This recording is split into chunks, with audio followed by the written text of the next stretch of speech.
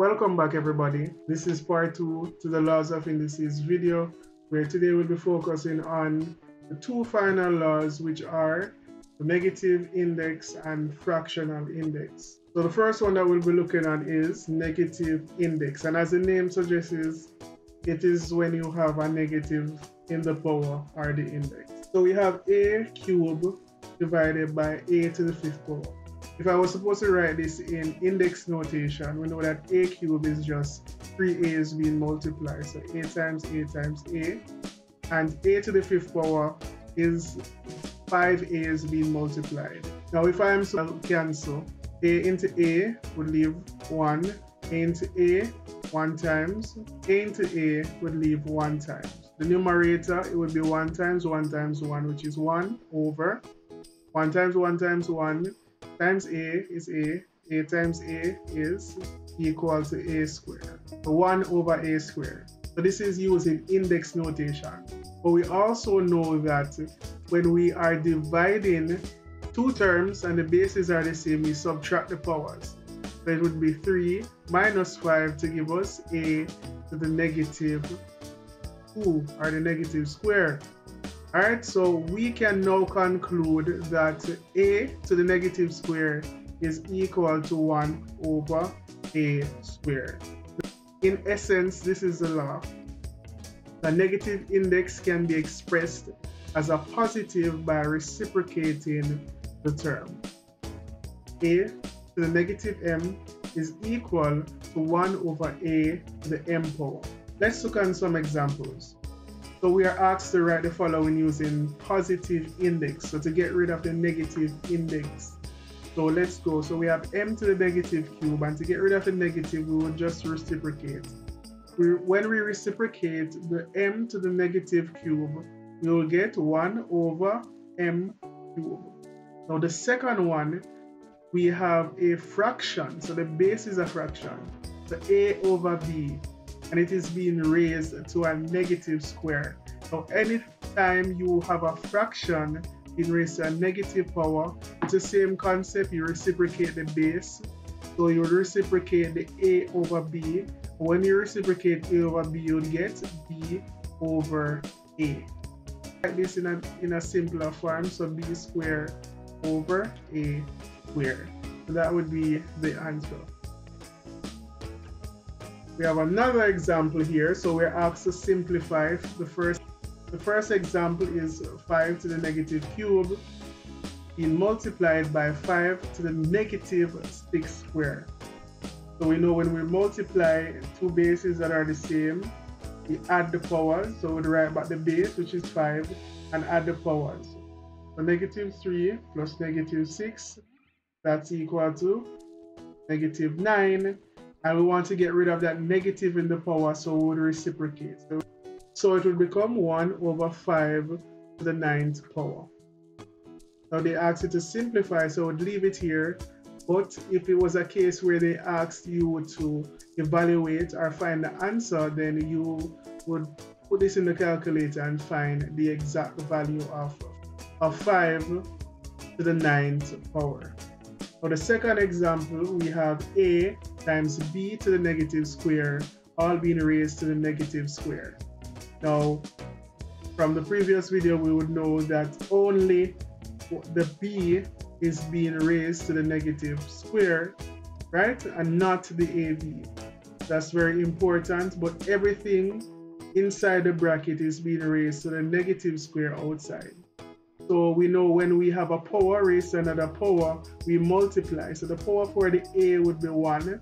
So it would be a to the 1 power times negative 2, and b the negative square times negative square.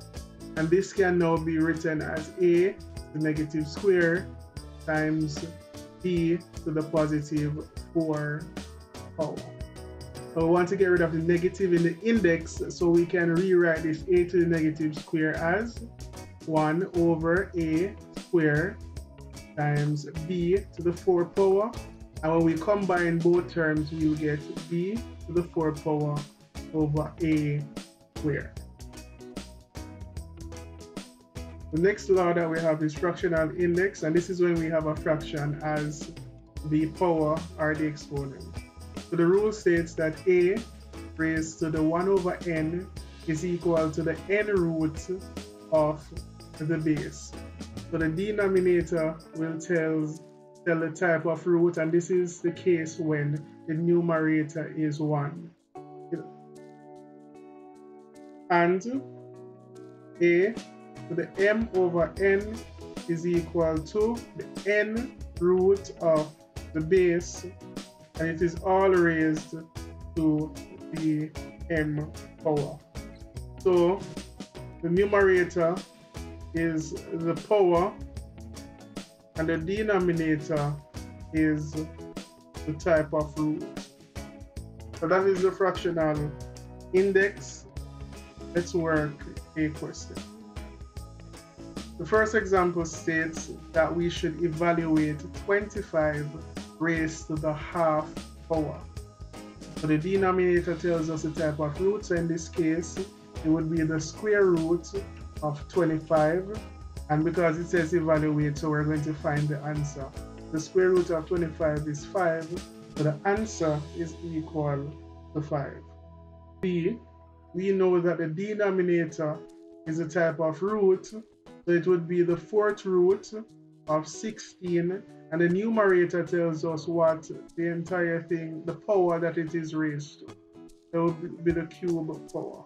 So let us work out the root first. So the fourth root of 16 is equal to 2.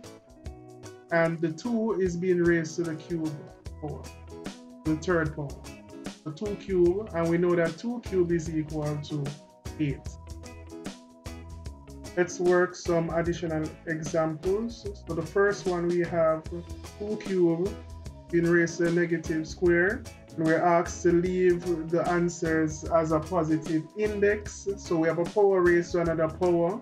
So we can write this as 2 to the third power times negative 2. And this is equal to 2 to the negative 6. We want to get rid of the negative in the index. So we'll reciprocate. They'll become 1 over 2 to the 6th power. And we can also find 2 to the 6th power, which is 1 over 64. The second question, we have 81 over 625 being raised to the negative 3/4 power. First step that we need to take is to get rid of the negative from the power. And we know that when we have a negative in the power, we reciprocate the base. So we'd have 625 over 81 to get rid of the negative in the power. Now that we have gotten rid of the negative in the power, we realize that it is a power raised to another power. So the power for the 621 is 1, the power for the 81 is 1. So we can rewrite this again as 625. 1 times 3 over 4 give us 3 over 4 over 81 to 3 over 4. Now we know when we have a fraction that the denominator is the type of root. So we can rewrite this as the fourth root of 625. And we know that the numerator is what everything is raised to. So the cube or the third power. We do the same with the denominator. So the 4 is the type of root. So the fourth root of 81. And everything is being raised to the third power. Let's work this out. So the fourth root of 64 is 5. Fourth root of 81 is 3. So this would be 5 over 3 and 3 over 3, which is equal to 125 over 27. Third example we have is 4b, all raised to the negative 1 power times 4b to the negative 1. Let's first get rid of the negative in the power. Now everything in the bracket is being raised to the negative power. So to get rid of the negative, we'd have to reciprocate the 4b. So this would become 1 over 4b times only the b is being raised to the negative power. So it will be 4 over b. So we have gotten rid of the negative index. So let's go ahead and try to work this out. So we can combine both terms. So 1 times 4 gives us 4. and 4b times b give us 4b squared. Now we realize that we can cancel the numbers. So 4 into 4, 1, 4 into 4, 1, so we're left with 1 over b squared. Fourth example, we have a times the fourth root of a. So that if we rewrite this as a fractional index, it would be a 1 over 4. So we know the type of root is the denominator, so it will be 1 over 4. And we can go ahead and work this out. So we're multiplying and the bases are the same, so we go ahead and add the power. So the power here is 1, so it'll be 1 plus 1 over 4, which gives us a to the 5 over 4.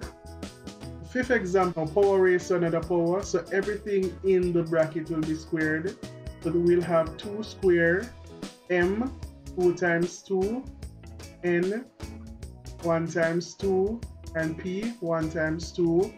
We'll get 2 squares 4, m to the 4th power, n square, p square. Now the final example that we have is this one right here, a very complex question. Let's go ahead first by working out the bracket. So we have a power raised to another power. So when we expand this, we would have negative a. 4 times 3 gives us 12. And b cube times a to the 5th power. So the power is 1, so 1 times 5 is 5.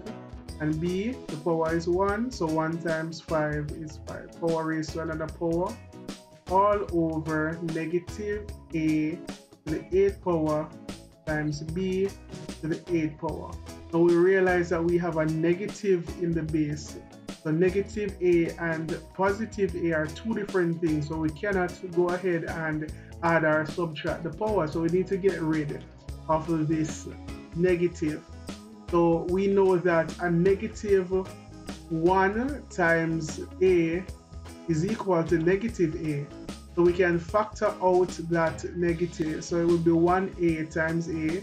Now so 1a times a, and a negative 1 into negative 1 will cancel each other. So we're left with a positive a to the 12th power and a positive a to the 8th power. So we can go ahead and work out the numerator. The a to the 12th power times a to the 5th power, bases are the same, so we can go ahead and add the powers. B cube times b to the 5th power, bases are the same, so we can go ahead and add the powers over a to the 8th, b to the 8th.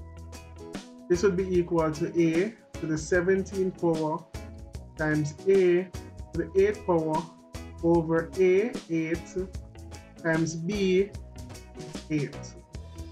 Now we know that when we are dividing, we subtract the powers, so it would be a to the 17th power minus 8 times b to the 8th power minus 8. 17 minus 8 gives us 9 times b to the 0 power, and we know that anything raised to the 0 power is 1, so the answer is a to the 9th power.